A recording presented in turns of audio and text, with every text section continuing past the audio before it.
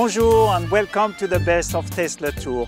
What a thrill to finish this delicious series from the romantic city of Paris and experience its amazing food. It is always a joy for me to rediscover Paris. The Patisserie des Rêves is a special destination for French pastry lovers. Philippe Conticini, one of the leaders of the revolution of French patisserie, has spent years modernizing traditional French gâteaux like the millefeuilles and the Saint-Honoré. His Paris-Brest was voted the best in Paris. Ma façon de faire les choses, c'est de pouvoir toucher les gens. J'ai revisité tous les classiques en 2009. J'ai tellement travaillé dessus, mais tellement, ça m'a pris tellement de temps, au travers de la structure, de l'eau, de l'air, de l'humidité, que ces classiques étaient les gâteaux les plus créatifs que j'ai fait dans ma vie. Philippe would like me to taste his stunning vanilla and red fruit charlotte, a complex structure of vanilla mousse, fruit gelée, and raspberry compote trapped in a light sponge biscuit.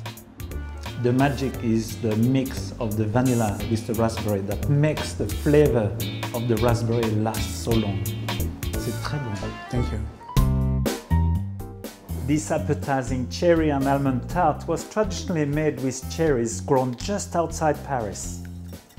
I first mixed 2 eggs with 50 grams of caster sugar, then add 50 ml of cream, 60 grams of soft batter, 100 grams of almond meal, and whisk well.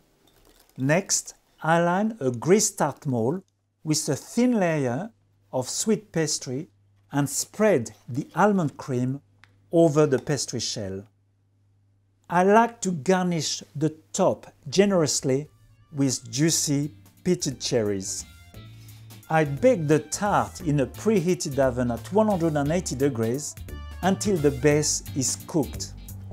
It looks great dusted with icing sugar.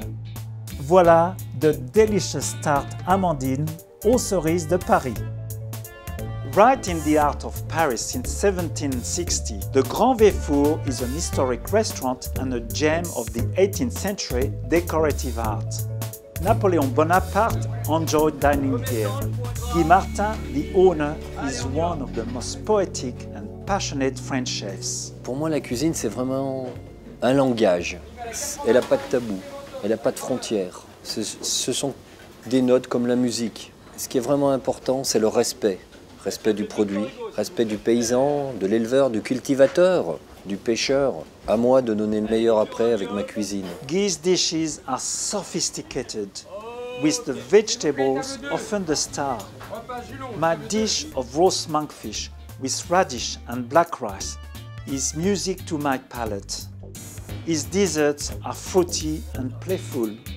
This chocolate box filled with summer fruits and sorbets adds to the magic of this place. Et quand les clients repartent avec le sourire, c'est le plus beau compliment de la terre pour moi.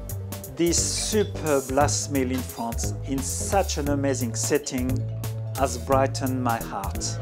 Very good. This is my last ever Taste Le Tour, and I am thankful to SBS Sport and SBS Food for entrusting me with the task of presenting this gourmet journey for the last 15 years. Angie, my wife, and I are indebted to Peter Warren for his amazing photography, editing skills, and creativity. Together, we have produced 315 shows, shared over 1,000 meals, and drove at least 50,000 kilometers over 16 months through the many scenic roads of the Tour de France. Merci to the many great chefs, including the late Paul Bocuse, Michel Guérard, and a very special thank you to chef and friend Philippe Mouchel. French pâtissiers have impressed me with their most stunning, delicious and irresistible cakes and desserts.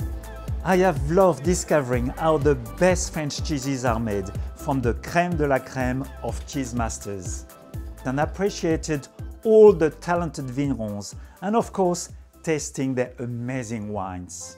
Merci to musician Phil Carroll and to sommelier Christian Meyer. And to you, thank you for watching Taste Le Tour with Gabriel Gate, and long live the Tour de France!